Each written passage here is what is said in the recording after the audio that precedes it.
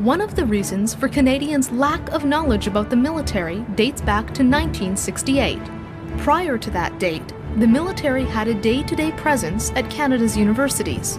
So at that crucial point where the new professional managerial class was being developed, the department disconnected from them and disconnected from the future leadership elites of the country. We learned navigation, we learned seamanship, we learned communication. The UNTD made us Canadians. We became not just officers, but we left as boys and we became men. It was not too big a thing to say that we became better citizens for having been part of that. And there's nothing like it now.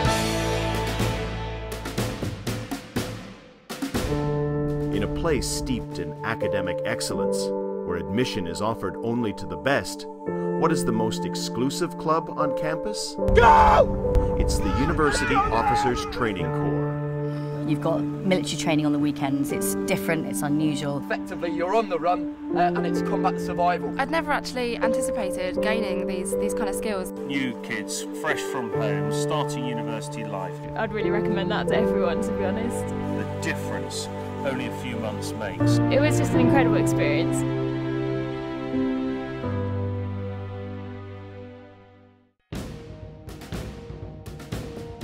I do in fact believe there is a crisis at hand in U.S. civil-military relations. I think there's a very real danger that our society in the main and our professionals in uniform will become estranged from one another. There you go, you're coming up on 2 hours, 30 minutes. Good job, bring it in.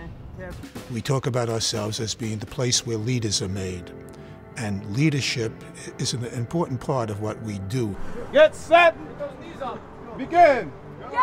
The thing that's great about the ROTC program at private colleges is that civilians, such as just other people in the campus who aren't involved in the ROTC program, usually have a friend or two who are in the ROTC program.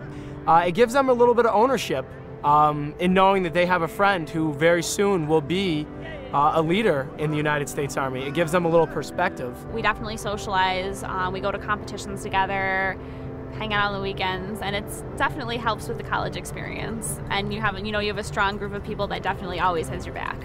A very large amount of my success now as a business person in the UK has been driven by what I learnt at the OTC 20 years ago. I mean, it's maybe bizarre to say that. What I learnt from my academic degree has got no comparison to the value I learnt from the OTC stuff. When you see, as I have seen at close quarters over many years, the product that comes out of this, in terms of someone who is head and shoulders in all sorts of qualities above an average student who's come out of an undergraduate course, then one begins to see the benefits of that type of training to society. I got no sense at Cambridge that there are people who are opposed to having those from the military coming here to study, or indeed having our undergraduates doing military training. As for the military coming here, that's military officers coming here, I think most people would say we're going to influence them more than they're going to influence us. Certainly nobody would ever think that the military were going to take over the university.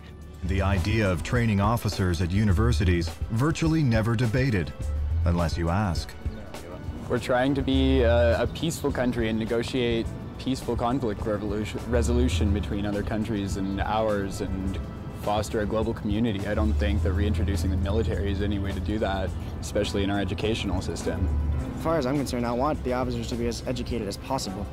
Like, those are supposed to be the smart ones. Sending them to a prestigious school, that's not a bad thing as far as I'm concerned. If people say they're against it, it's just like, no, welcome whatever we're afraid of, because then we have to engage in the debate. That's the key. Absolutely. So that's why I like the idea that if it comes, so let's confront it. Not say go away, because that ultimately is going to be ignorance. We're not looking for people who want to join the army 110%. We're looking for people who show potential in leadership skills and people who are going to be the leaders of business in 10 to 20 years' time.